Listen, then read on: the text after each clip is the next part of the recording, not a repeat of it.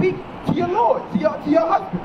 Or if you have a question, you ask your question and you direct it to your husband. So what if he's not with me? What do you mean he's not with me? What if he's not with me? What if he's in a separate place from me? When do I speak? Why is he in a separate place? Maybe he has to go out and work. Okay, I mean, like if you have an and issue, maybe I'm at the grocery store. If you have an issue, you can let the other person know what your issue is. In these times, okay, so the question is, in these times, in modern day times, how will we, you know, carry ourselves in that way, trying to pursue the Bible and do it in God's way? How will we do it? You see how he goes to work and we go about our day and stuff. She's saying, when is it time for us to speak if we can't speak to nobody? Because my sister, you gotta understand that the leader of the nation is who? Who? God. Man? What? Man, right? The man. Your man is the leader of the nation. Because back, sister, when you was growing up, right? They had to say, who wore the pants in the relationship? What was that referring to? Who was the who? Who wore the pants in the relationship?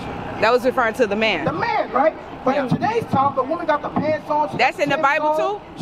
Yes, it is in there. It is in there. The man wore the pants in a relationship? It does tell you that. Okay. But I see men that wear robes. No. That's the white man that taught you that. That wear robes? That wore togas. They call them togas. Yeah, toga in Greek. Yeah. That's the white man. Yeah. The Bible calls Christ a black man. Christ is a dark-skinned black man. That's what was taught. That's what the Bible says. But the white man taught that Christ is white, and everything that came with it is evil. So back in, you know, in that ancient time, the men wore pants. Exodus 20, because the robe thing is an Egyptian custom. Okay, hold on. Give me Leviticus 18 verse 1. Remember, we are the children of Israel. When God sent Moses to deliver us from Egypt, he gave us straight instruction to stop living as the Egyptian, like today we're living like the Americans. Read. It's the book of Leviticus chapter 18 verse 1. And the Lord spake unto Moses, saying, speak unto the children of Israel. Which we are, the blacks and Latino Native Indians, we are the children of Israel. The true truth of this Bible. We're not black, we're not Trinidadian, we're not West Indies, Haitian, or Latino. We are God's chosen people, Israelites. God is speaking to us. Read. That's when we left Egypt. Okay? Read. And say unto them. And say what? I am the Lord your God. After the doing of the land of Egypt, wherein you dwelt, shall ye not do. Remember, when we were in Egypt, Egyptians wear what? They wear a skirt. They wear a dress. God said, now, since I took you out of Egypt, I'm going to bring you to the land that I promised your forefather. Read that part again. After the doing of the land of Egypt, wherein you dwell, shall ye not do. Don't stop doing the things that you used to do in Egypt. Meaning what? Stop wearing skirt as a man. Stop holding your fist or your head as a man. You understand? Read. And after the doing of the land of Canaan, whither I bring you, shall you not do. Because in the land of Canaan, the African, they were sleeping with their parents. You understand?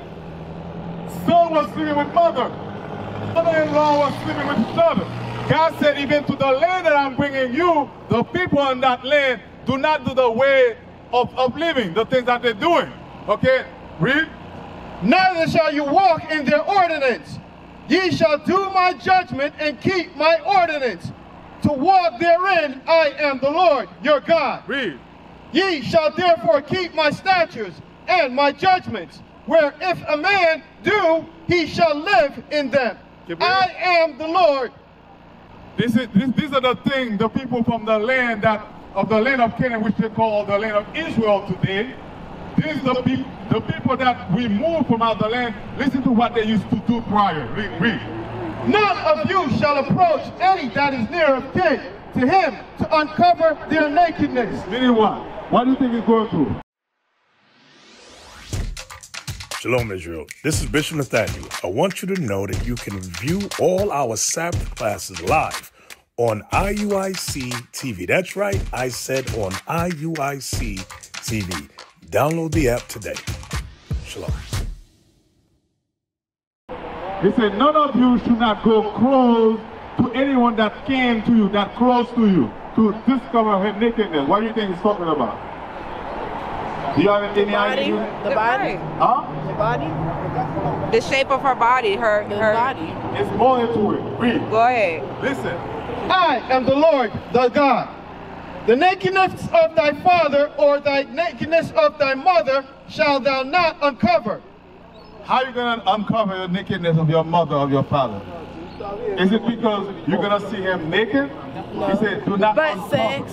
No. Sex. Say it again. Sex. Say it again. Sex. Yes. Do not have sex with your mother or your father. That's what Right. he's saying. Read. She is thy mother. Thou shalt not uncover her nakedness. The nakedness of thy father's wife shalt thou not uncover. Isn't it what we're doing today? Son is sleeping to his father's wife. That's right. When you watch Jerry Springer, I don't know if you have that show. Isn't it all the time you see them fighting? Father find out his son is sleeping with his wife. That's right. Or son find out that father is sleeping to his wife. Read. These are the things God said the people in those lands was doing. He doesn't want us to do those things. Read. That's right. It is thy father's nakedness, the nakedness of thy sister, the daughter of thy father, or the daughter of thy mother, whether she be born at home or born abroad, even their nakedness shalt thou not uncover. Now, brother find out, they sleep with their sister because the father having women different places, and then they find out the woman they slept with, they are their sister. That's the hold-on God said for us to not doing. Now, okay, you kind of have an idea the things that back then, from the other nation we learned God said not to do. Now let's go to the pens. We're going to show you these are the things God instituted when we left those lands. 28:42, Exodus. This is the book of Exodus, chapter 28, verse 42. So now we're going to show you when God told us to stop wearing skirt or, what you said again, long, That's what I long, wanted. yeah, read. And thou shalt make them linen breeches to cover. What is linen breeches? Because they probably don't know what you do. What is linen breeches? What another name for it? That's linen pants. Say that again. Linen pants. Breeches are pants. Pants. Read that again. And thou shalt make them linen breeches to cover their nakedness. From the loins even unto their thighs, they shall reach. Read verse 41. Verse 41. And thou shalt put them upon Aaron, thy brother, and his sons. His daughter. His sons. Daughter. His sons. Who the linen breeches is going to be put on? What does the Bible just say? The son. Huh? The sons and Are the you brothers. following too? The sons and the brothers, yeah. Does he say daughter? No, he said brothers. Okay, read. And his sons with him, and shall anoint them, and consecrate them, and sanctify them, that they may minister unto me in the priest office. And thou shalt make them linen breeches. Thou shalt make them pants to cover their nakedness from the loins even unto the thighs. From the loin unto the thigh. They shall reach. And they shall put upon Aaron and upon his sons where they come into the tabernacle of the congregation. Now give me Deuteronomy 22 verse 5. This is why God gave us this law. This is why God gave us this law. Bring it now out. You wonder why this law is established. Why? Because God gave men what?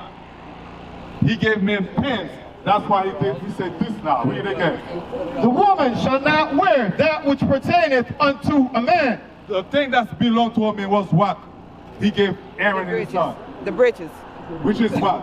We call it now. Pants. So you understand now why God said the woman should not wear the things that I gave to the man, which is pants. Read. Neither shall the man put on a woman's garment. Neither shall the man continue to wear that long garment you mentioned, right? Read. For all that do so, any of us that cross-dressing, are an abomination unto the Lord thy God. God said any of us, any woman that wear pants, or any man that wear dress, we are an abomination unto God. You know what is abomination with God? What does it mean? It means that you forsaken him and Abomination is something disgusting. Yeah.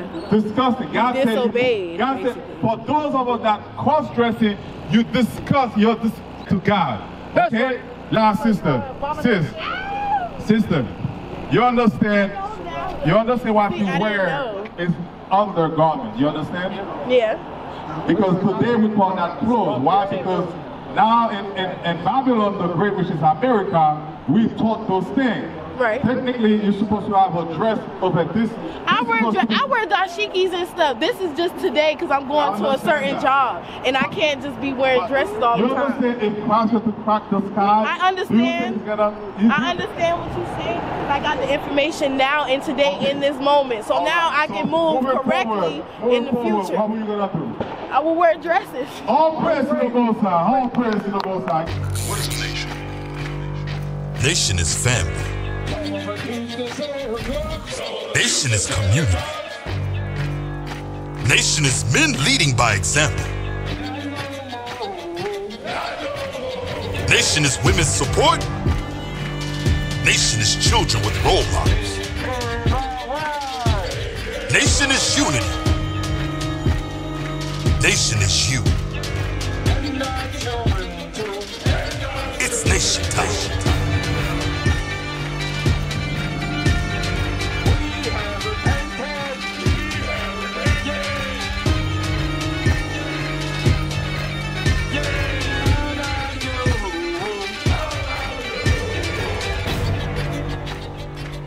And finally, my brethren, be strong in the Lord. His word, his word, his word.